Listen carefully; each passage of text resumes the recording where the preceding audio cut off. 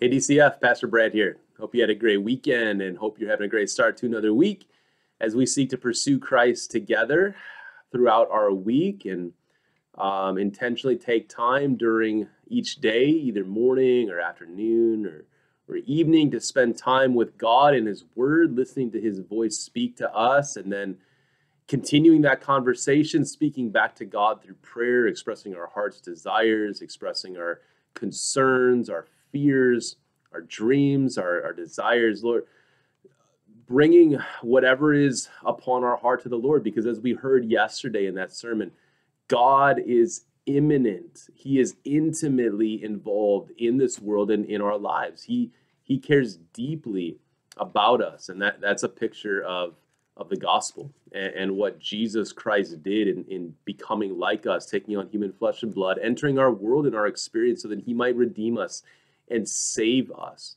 and restore us to Himself. And so we do that, and we encourage each other to do that throughout the week. And let's just be honest, we all need encouragement to keep on doing that, because our sin natures are waging war against us, telling us sleep is way better than time with the Lord. Lunch plans are way better than time with the Lord. Watching TV or getting to bed earlier is better than time with the Lord. And all those things are good and not necessarily bad on their own, but there's always a reason to not spend time with the Lord. And so we want to be intentional in encouraging one another to do that. Just a thought as you spend time in Scripture this week. There's different approaches to it, and if you already have an approach that's working for you, great. I'm not suggesting in any way to do something different than that. But if you're looking for a thought, here is one, and that is to take it slow. Don't try to cover a ton in a passage or in a day. Take a passage, whether it's a paragraph, a chapter, and read through the section, and then go back and read through one verse at a time.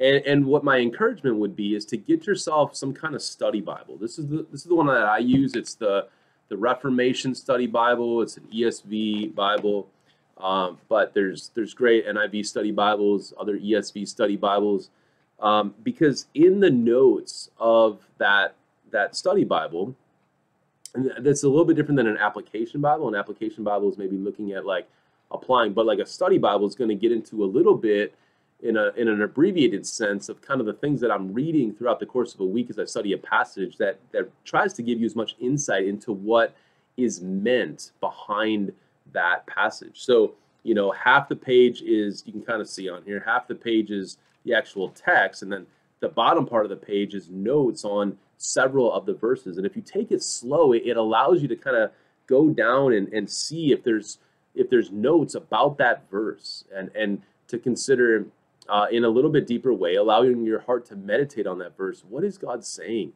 in this verse? What's He saying about Himself? What's He saying about my life? What's He saying about the world around us? And then the other thought if you're taking it slow, what that enables you to do is also look on the side, because on the side of, this is upside down, I know, but in the side, there's all these references here. And what those are there cross references to other verses that are similar, or possibly it's going to mention when an Old Testament passage is being quoted from the New Testament, or if it's an Old Testament passage where it's included in the New Testament. So it gives you all sorts of insights. Sometimes they're obvious, and the way that they're written in the text indicates that it's a quotation from Scripture, but other times it's easy to kind of miss it. And so if you look at that verse and you go, what are these other verses? Then you can turn to those and kind of check it out. So it's just a thought of taking it slow, trying to go deeper into a passage. And that's not always the best way. Sometimes reading lots of, and I'll encourage you in this way, and at other times, read big chunks at one time so you get the full picture, especially of narrative passages of where it's going. But especially if you're in letters, Paul's letters or the other epistles in the New Testament, taking it really slow, I find to be helpful in trying to really mine the nuggets of what God has for us in His Word.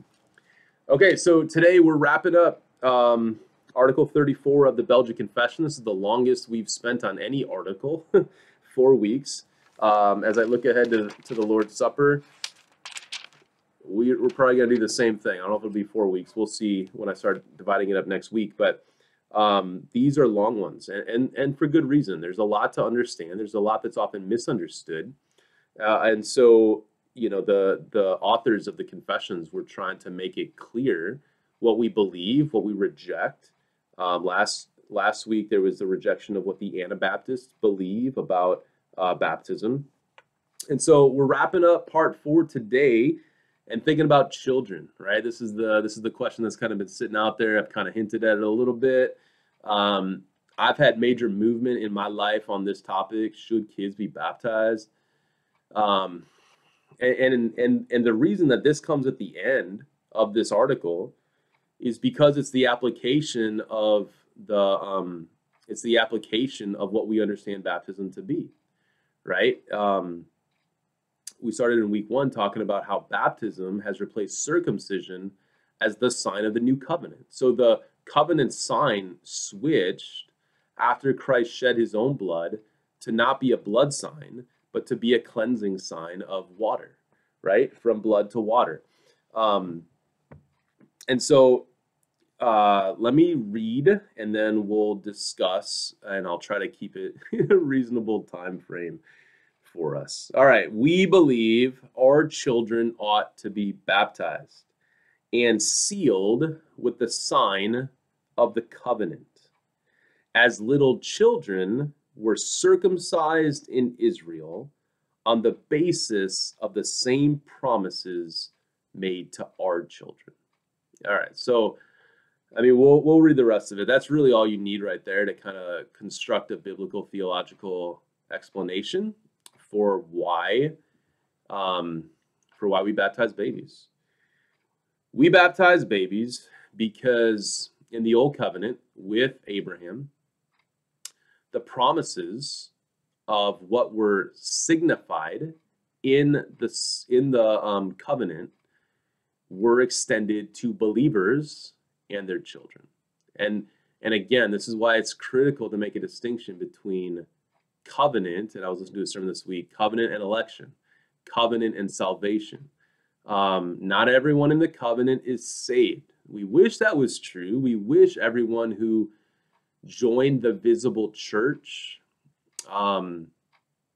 was saved, and elders do our best to ensure that what is professed before the body of believers when someone joins is a genuine faith and trust in Christ. The reality is, Judas was part of the 12. The reality is, in the Old Covenant of Israel, the prophets would cry out, you need to be circumcised in your heart. You have a physical circumcision, but that physical circumcision is worth nothing if there isn't an inward, invisible circumcision of your heart, if there's not genuine faith and trust in Christ and the gospel. And so again, there's a distinction between being part of the covenant, and I heard this explained this week, it was very helpful. The covenant is the means by which someone gets to the point of salvation, right? It's the vehicle by which people are in and move towards Christ, but it's not an exact equivalent with salvation. And this is where it messes up people on both ends of the spectrum, especially people who have grown up with any kind of sort of Baptist belief, which I didn't grow up in a Baptist church, but this is the way I thought about it historically, is that there has to be genuine faith to be baptized. Now, we are commanded, repent, believe, be baptized. We're going to read that in just a second. So baptism is the appropriate response to someone who has faith. It marks you as a covenant member. However, just as in Old Testament Israel, covenant members also included the children, because the promises of what were signified in the sign of baptism, the washing away of our sin, are extended to believers and to their offspring. It hasn't been obtained yet, right? Again, this is what we talked about a couple weeks ago, the difference between those who would believe that the putting of the water on you washes away your original sin. It's not what we're saying. But it does mark you as being part of the covenant. So it says, as little children were circumcised in Israel on the basis of the same promises made to our children. Let me just read that language for you in Acts chapter 2. Well, yeah, let me start in Genesis 17. I'm going to read Genesis 17 and Acts 2, just so you hear covenant language to believers and their children. All right, so God says to Abraham in Genesis 17:9, and God said to Abraham, as for you, you shall keep my covenant, you and your offspring after you throughout their generations. This is my covenant, which you shall keep between me and you and your offspring after you. Every male among you shall be circumcised. You shall be circumcised in the flesh of your foreskins, and it shall be a sign of the covenant between me and you. He who is 8 days old among you shall be circumcised. Every male throughout your generations, whether born in your house or bought with your money from any foreigner, I just messed it up, who is not of your offspring, both he who is born in your house and he who is bought with your money shall surely be circumcised. So shall my covenant be in the flesh of your flesh, an everlasting covenant. Any uncircumcised male who is not circumcised in the flesh of his foreskin shall be cut off from his people. He has broken my covenant. Okay, so covenant sign given to believers who were born into Israel, who came into Israel from outside of Israel, believers and their children. Again, it doesn't mean that you are saved automatically. Who was circumcised? Ishmael, right? Ishmael wasn't of the promise. Isaac was, but Ishmael still was circumcised. He was part of the household of Abraham. Okay, now in Acts 2, listen to how similar this language is. So Paul in Acts 2, now when, this is verse 37, now when they heard this, they were cut to the heart and said to Peter and the rest of the apostles, brothers, what shall we do? And Peter said to them, repent and be baptized, every one of you, in the name of Jesus Christ, for the forgiveness of your sins, and you will receive the gift of the Holy Spirit. For the promise is for you and for your children, and for all who are far off, everyone whom the Lord our God calls to himself. And then there's more. Okay, so that you hear that same language of promise. The promise is extended to you and your children. Doesn't mean the children have received the Holy Spirit yet. The thing signified still has to be received by faith, which is why we encourage teenagers as soon as they're ready, or any adult as soon as they're ready, to begin the process of making a public profession of their faith, claiming Jesus as their own, and therefore completing their baptism. We use that language, completing their baptism, because, again, the baptism doesn't save. That's probably a sign I need to sign off here. So I didn't read the rest of it, but let me just read the last paragraph. Furthermore, baptism does for our children what circumcision did for the Jewish people. That is why Paul calls baptism the circumcision of Christ. That's a quote from Colossians 2:11. Colossians 2:11 and 2:12, that's the big verse that signifies the switching of the sign, the unity between circumcision and baptism, which I believe we talked about in week 1 of this whole series. So, okay, there we go. You also have, I can't resist, you also have household baptisms in the book of Acts.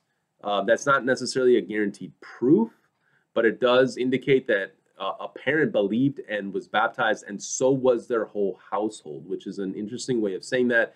Also, you would think if the whole church had operated in this way from Abraham on, that the covenant people were believers in their children, and all of a sudden in the new covenant something radically different was the case, and only believers now were members of the covenant and their children were not covenant members, well, then you would think that the scriptures would explain that difference, would communicate that difference, and yet it just continues on. We just see the church continuing on because God is a covenantal God and operates in the same way yesterday, today, and forever. His people have always been made up of believers and their children, the covenant community that is to live by faith and encourage the profession of faith when children become old enough to do so on their own. Okay, have a great week, loving and serving your King. See you on Sunday.